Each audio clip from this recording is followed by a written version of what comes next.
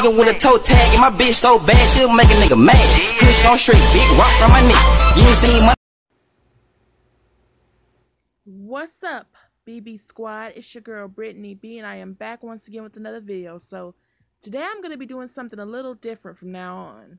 Like, I'm gonna be reacting and reading CreepyPasta, my spy hole, and I'm gonna make a reaction video out of it. It's like a scary book app, something like that, like true and non-true stories and all that stuff. So let me zoom this circle out a little more. Oh, let me zoom it inwards.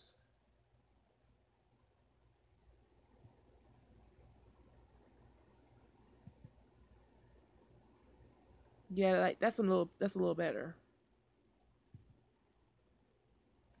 Now, before I get into this video, let me put this back up.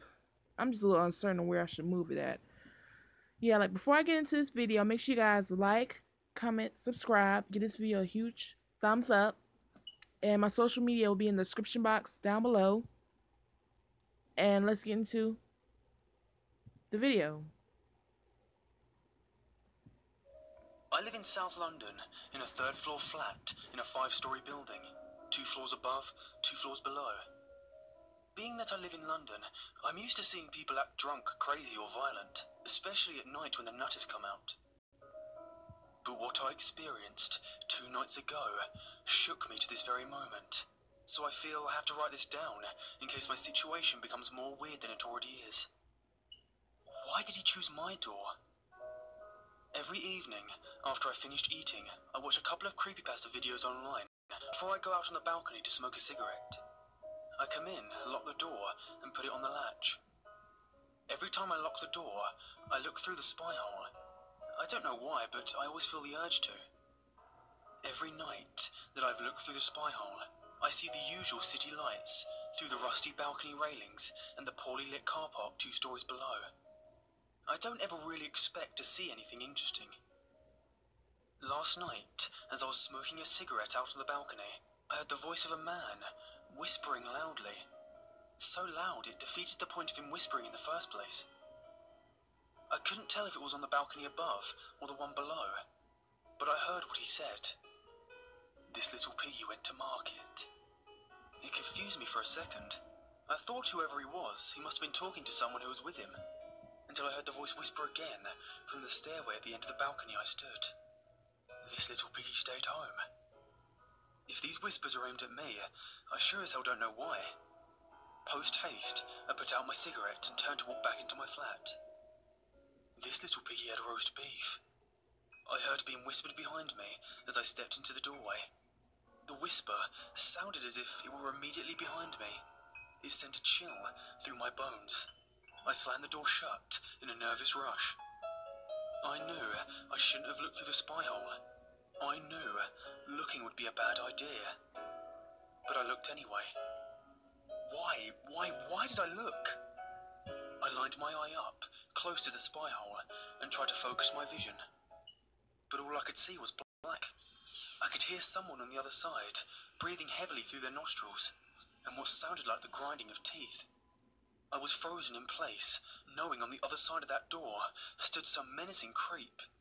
Staying there, staring out, I tried to breathe quietly, but my adrenaline was flowing as my heartbeat was escalating, and I gasped for a large breath. He heard. The darkness that covered the spy hole receded, and formed a pair of lips that were bloody and torn, and a mouthful of blood-stained teeth that looked like they were chewing on gum. They were not chewing gum. The man had bitten off his own lips and was chewing on them while looking back through the spy hole with an absent-minded glare that only a maniac could give. He knew I was there, on the other side of the door. With his disgusting and mangled mouth, in a calm, almost happy voice, he mouthed. This little Ricky had none. Then gave a bloody lipless grin. That was enough for me. I stepped back slowly. I thought about going into the kitchen to phone for the police, but I became so paranoid. I didn't want the risk of him looking at me through my kitchen window with those deranged eyes. In my head, I told myself I was dumb drunk, playing some mind game. I crept into my room and crawled into bed, hoping to forget whatever that was I'd just seen. 3:27 a.m. to a cold chill. My feet were poking out of the bottom of the blanket. I started to pull my feet under the blanket when something at the end of my bed pinched one of my toes with a wet and icy grip. I scrambled and flailed my arms, climbing out of my bed, heading for the light switch. While I flung myself to the opposite side of the room, I heard the heavy breathing and footsteps of the stranger. His silhouette moved in such an eerie manner.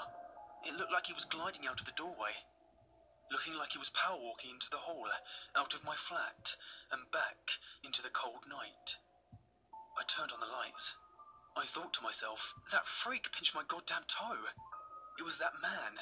He'd gotten into my flat, but I don't know how. He left a collection of discarded cigarette butts at the end of my bed. How long has this damn maniac been watching me?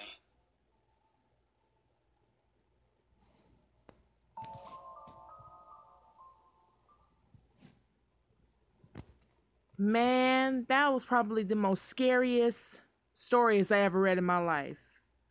Like, oh my god, that was so creepy. Like, that was pretty much it of the video.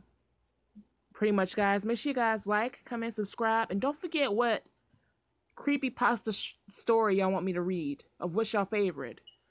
And yeah, just like, comment, and subscribe. Just comment down below any ideas and all that stuff, and my socials be in the description box below. And I'll see you guys really, really soon. Peace out.